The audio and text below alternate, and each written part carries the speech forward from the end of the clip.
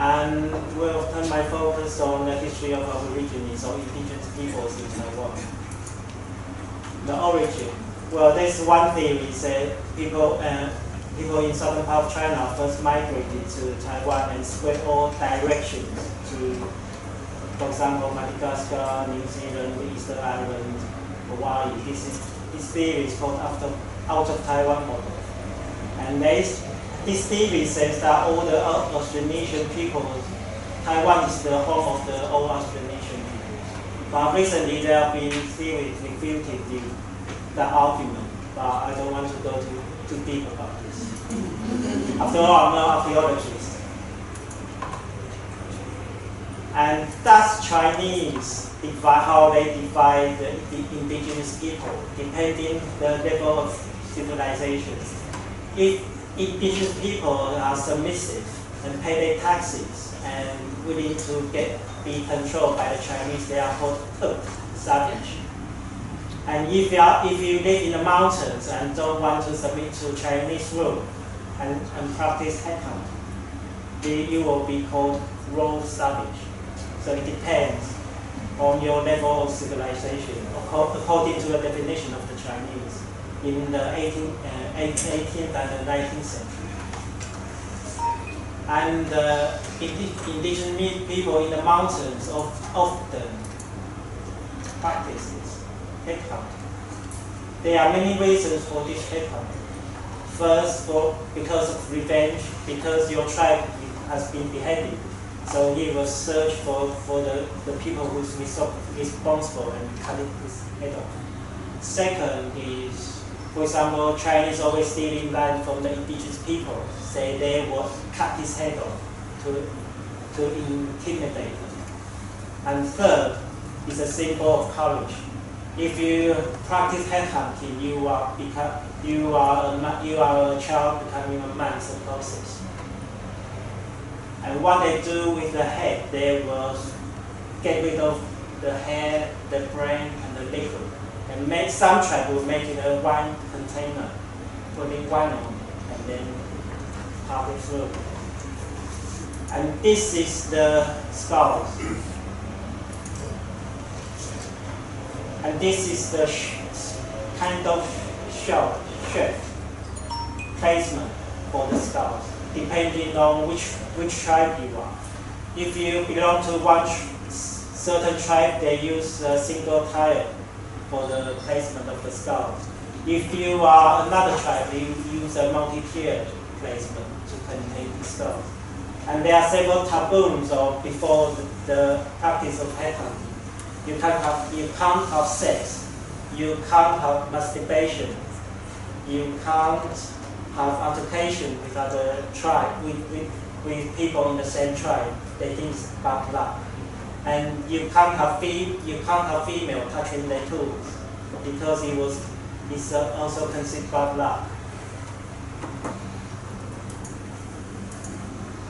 So Chinese basically didn't rule the Aborigines in the mountains because it's too dangerous. It was the Japanese, because they have powerful forces that they occupy the entire Taiwan.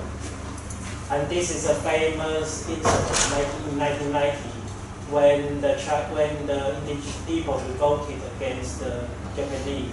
There are several reasons to that, because in Japan they think headhunting or facial tattooing is barbaric.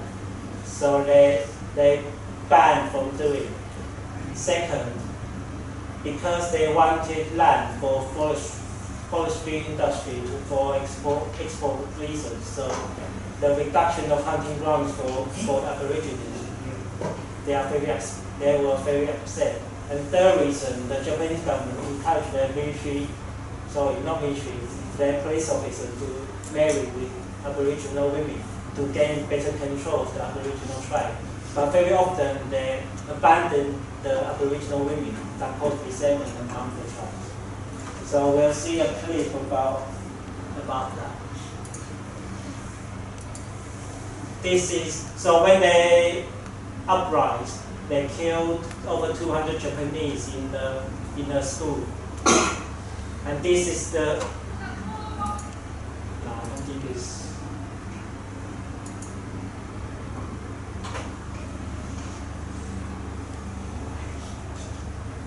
is no animal.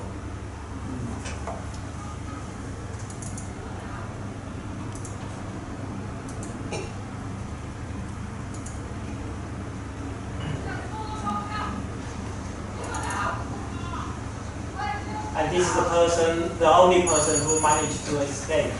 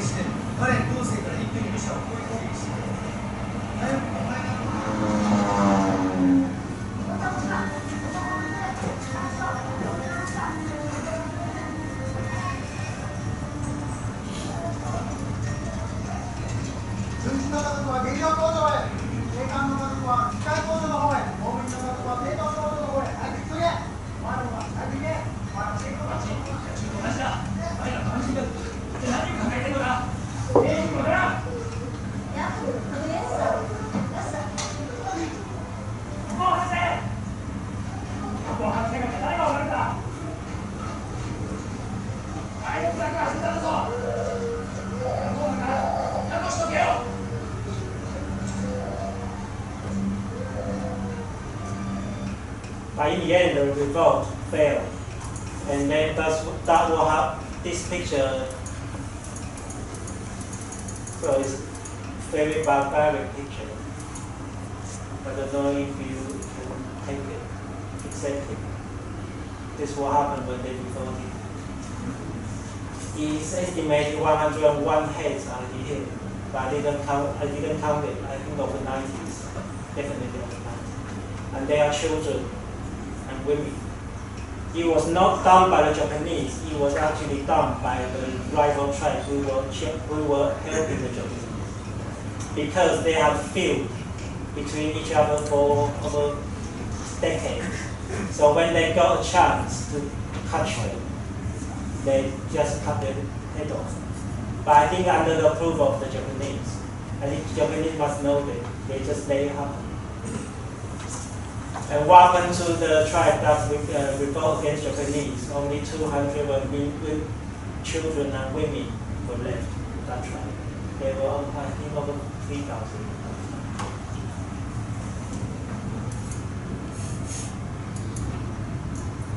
And then when Chinese come, we call them mountain compatriots in mountains and mountain compatriots in plains. But it was protested by the Aboriginal groups. They say, we are not your compatriots. Why call us your compatriots? So there have been a serious protests in Taipei to raise kind of national awareness among the Taiwanese indigenous people. And Aboriginal population in Taiwan, this is the biggest group, Amis, about 200,000, and that's what they look like. They have a fair skin, white skin, and they are slim, tall, and very, very good at sports. So some people say they are made for sports. And this is, we call it Taiwan, it's about 130,000, and you can see they are much darker, with darker skin, and they are short, but very muscular. So some people are very good at weapons. And this is called the Yo. In Chinese, we call them Tai. And they are very unique in their culture. They are facial cartoons. But they are banished now. They are no more facial cartoons. They are their elders. Because in Chinese concept, facial cartoons is for criminals. Only criminals have facial cartoons. So there is no such culture except like that. And the population about, I think you can see 560,000, which about 2.7% of the entire Taiwanese population.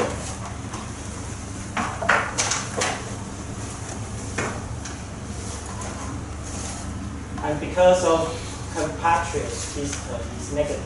So the indigenous people want to change their name.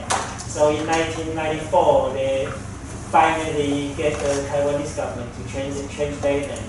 That's in Chinese, 原住民 is literally translated in English, original inhabitant. Because they have debate on which term they should use, First Nation, early inhabitants or something, but they use original inhabitants.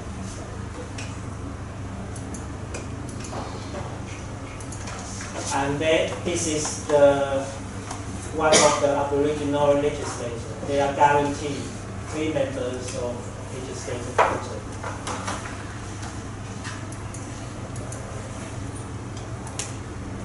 And in some cases, there's a preferential treatment in education. For example, if your score is too low, they can add certain percentage of your point to reach the standard. Or you can lower the admission threshold for them to come in, because not most of the Aboriginal education is not that good. And this is the stereotypes of Taiwanese Aborigines. They are very good at sports and singing, very good. And this is one of few Asians in Time magazine cover. Her name is Junwei Yu. Maybe some people have heard of him before. He's from the tribe of Yuma.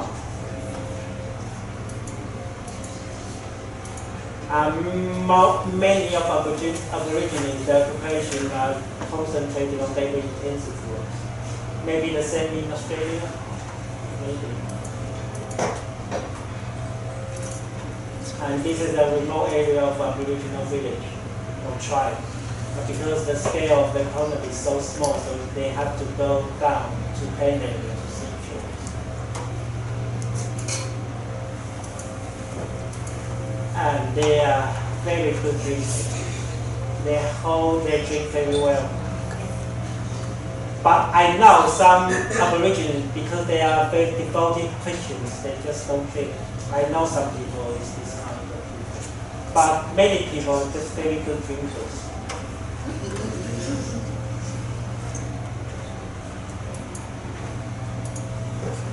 And this is the Aboriginal standout in sports. And this is the first Aboriginal baseball team educated by the Japanese.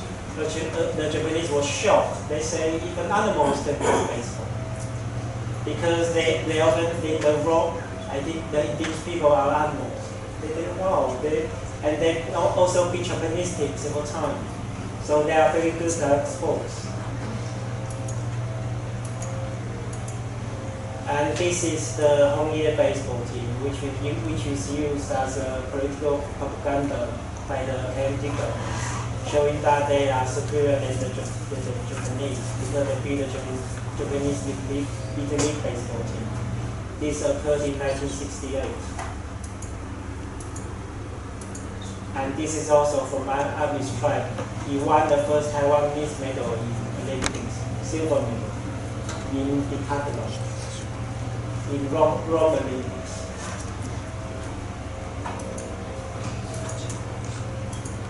And if you translate in English, it's called the Three Barbarian Knives, because they are very, very good infielders and from the same tribe, Amish.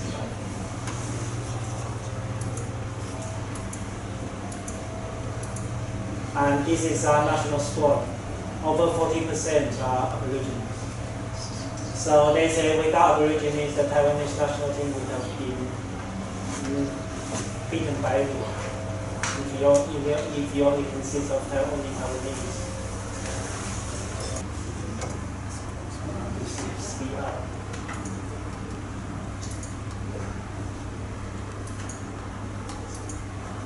And this is an Amish tribe. We call it animal, beast, because he played very casually and don't give a damn attitude. But he's a very, very good player. And this is also from Amish tribe. So the Amish tribe are very, very good at sports. And these are athletics, also from Amish. He's a 100-meter sprinter.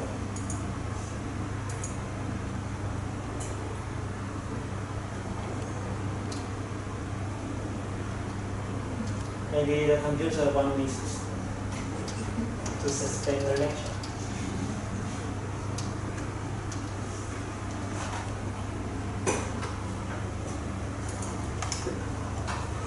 There's something wrong with the keyboard.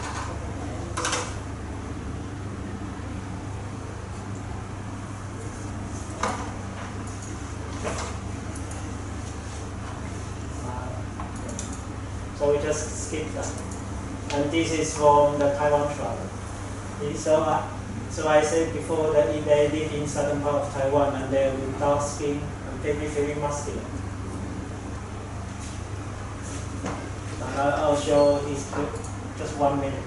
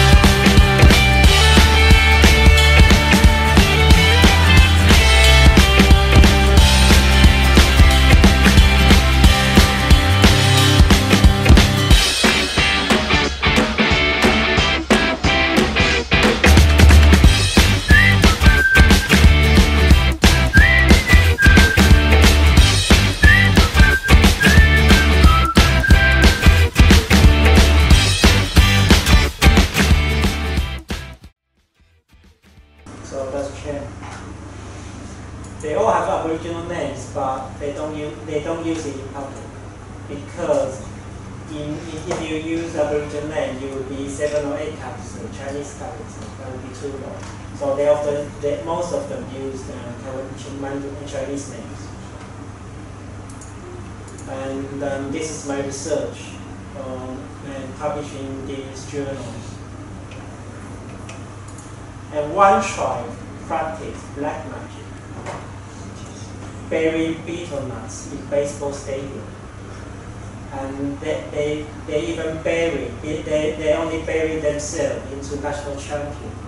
And they went to the US, and then they keep buried in American baseball ballpark, and won the world champion. Yeah, they won. They won the world champion, keep burying the betel nuts in the baseball stadium. And you know where they bury under the base. First base, second base, third base, or the home plate. And the other tribes are afraid of betel nuts magic because it is black magic. They say if you swing, you can't see the ball. When you run, you fail. They say that, I just don't believe it. I don't really believe it. It's just a ritual. I think it's just a ritual. And this is what happened between New Zealand and Taiwan. It went viral actually. Because when they were performing haka, Chinese Taipei did one thing.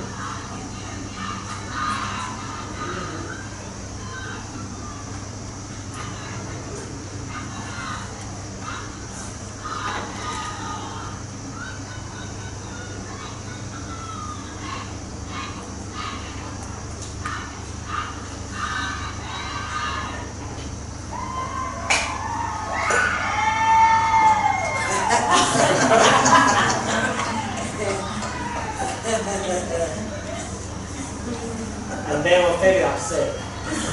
And they do another. Coming back in.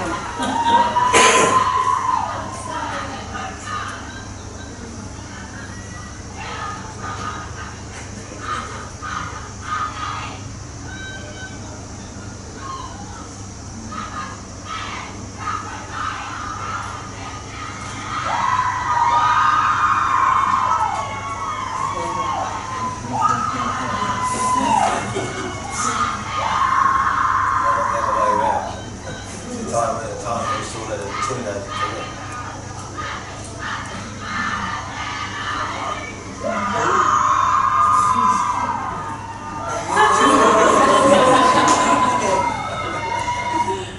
Obviously, the two hackers didn't work. They lost to Chinese Taipei by a score of 4-7. So I don't know. The salt is very precious to Taiwanese people. But in our culture, because I'm a spirit worker, the salt is wards off evil. Yeah. And Because in Taiwan as throwing well. salt, that haka can't work. Yeah. Because in Taiwan, if you're a newborn baby, you keep crying at night, stay up at night crying.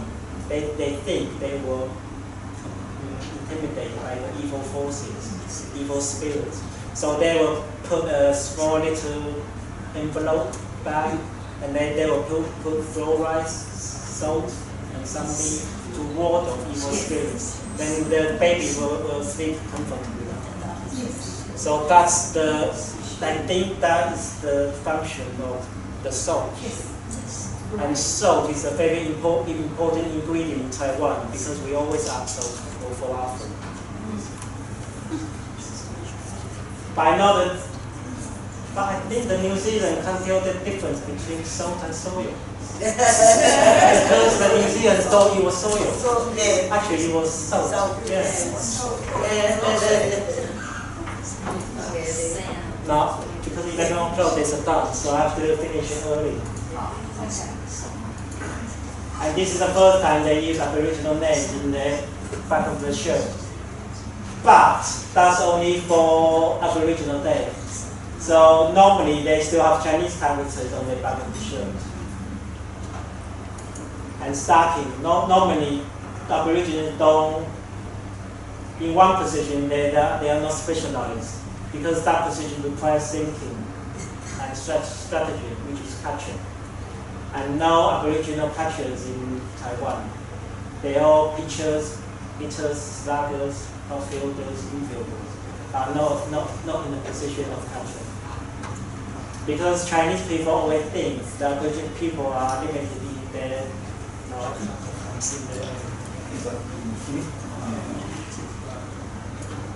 Thank you. Thank you.